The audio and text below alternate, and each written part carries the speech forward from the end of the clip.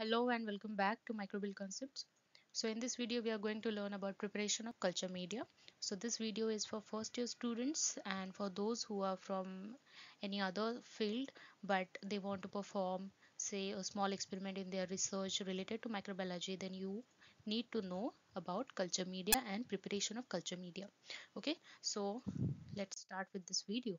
So microbiology culture media. So what is it? So culture media is also known as growth media as it helps or it promotes the growth of microorganisms. Okay, so it is a specific mixture of nutrients and other substances that support the growth of microorganisms such as bacteria, fungi, or you can say yeast and molds in fungi. Okay, so for each and every microbe there is a basic media on which it can grow and there is a selective media on which it can grow. Okay, so there are different types of media. Already a video is also uploaded on this particular topic, so you can watch that video. I will give the link in description box. So regarding culture media, so depending on our practicals or on our experiment we use different types of media. Now I am not referring here about selective media or differential media, I am referring here the slant or the deep, okay, or broth, okay, or in case of some biochemical test where we want to detect the gas production we use Durham's tube in the broth, okay, or agar in agar plate. Okay, so this is how we use culture media. Now this depends. Now if you want to preserve your culture we prepare slants. If you want to see the motility you prefer deep. Okay, you just uh, inoculate your culture by using a straight needle. Okay, deep and slant is there. Then for just observing the turbidity we use broth. For gas production we add Durham's tube where you see a gas bubble inside. For isolation purpose, for studying the colony characteristics we use agar plates. Okay, so this depends. Okay, so here we are just focusing on the method of preparing broth media and agar media. Okay, I am not referring here about preparation of slant or dip.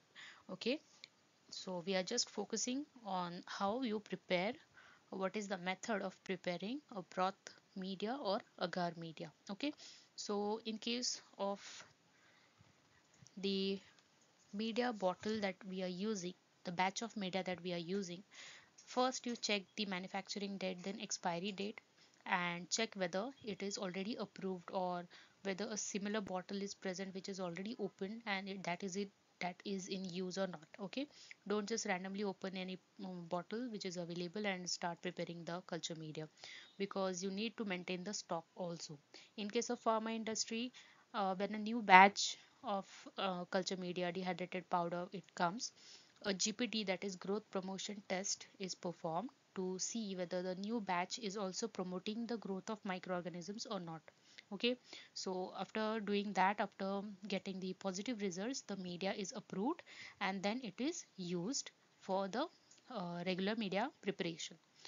And in case if you have logbooks, then yeah, in pharma industries it is compulsory to maintain the stock, that how much media powder was used for say McConk is brought today. So even you have to uh, make the entry for agar, for any dehydrated media powder that you are using. Okay, everything has to be written in the logbook. Okay, you have to minus the amount of media that is used and then you have to write how much media powder is available in the bottle now. Okay, so that is how you maintain the stocks in pharma industries. Okay, so in case I don't think in college levels the stock of media powder or dehydrated media is maintained, but at least you have logbooks for uh, analytical weighing balance or for autoclave where you need to do the entry when you use it. Okay, so you use the media that is approved and that is in use, then you maintain the stock properly if required, and after taking the bottle you open it, you need a spatula, a piece of paper and analytical balance for weighing purpose. Okay, so this is the analytical balance. So it has a tare button for setting the zero, So once you place a piece of paper which is clean, you tear your balance. Okay, so it will set to 0. Then by using spatula you start weighing your media powder, that the quantity that is required for the media. Suppose you require 3 grams for 100 ml, then you require 1.5 grams for 50 ml. Okay, so it depends on how much volume of media you are preparing. Depending on the volume, you weigh your powder accordingly.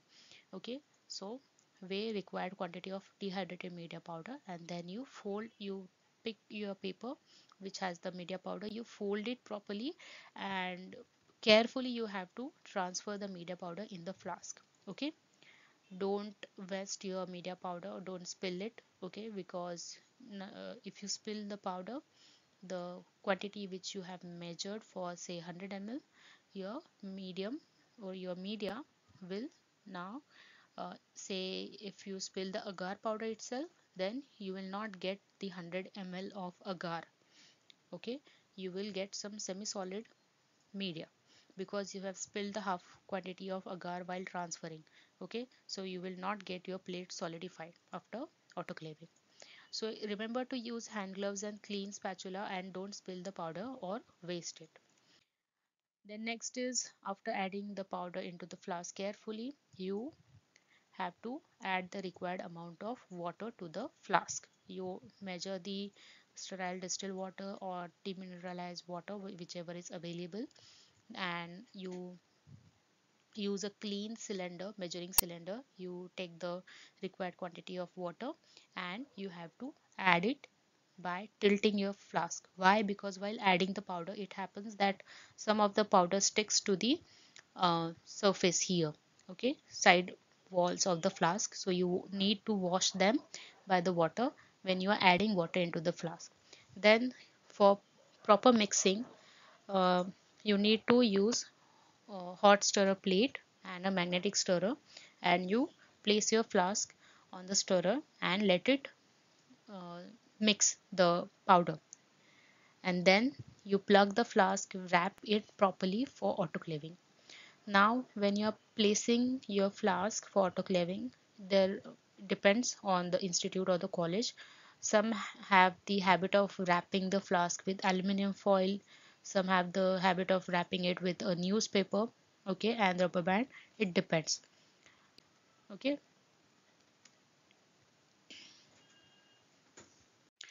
now if you are preparing the agar plates, then don't forget to add clean glass petri plates which are wrapped properly while autoclaving the media itself. Okay, so that in the one cycle or in same cycle, your media plus your plates will get sterilized.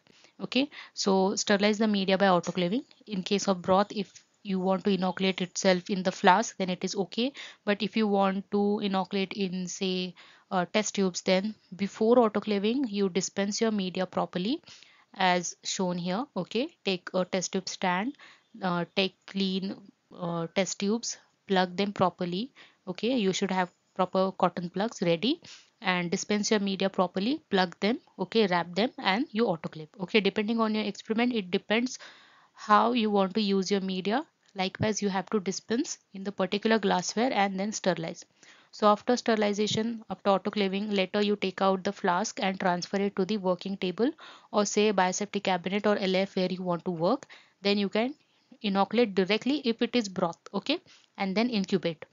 But if it is agar, then you have to pour your plates.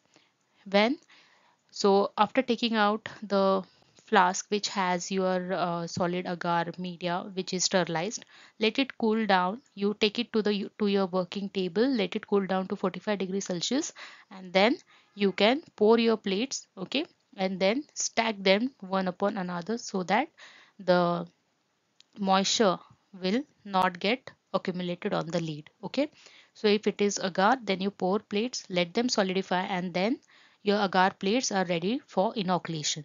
Okay, so that is how we prepare broth and agar plates, media agar plates in microbiology. Okay, so I hope this video is clear to you all. So I hope you like my video. Do give a thumbs up, then like my video, share my video, and do subscribe to my channel. Thank you.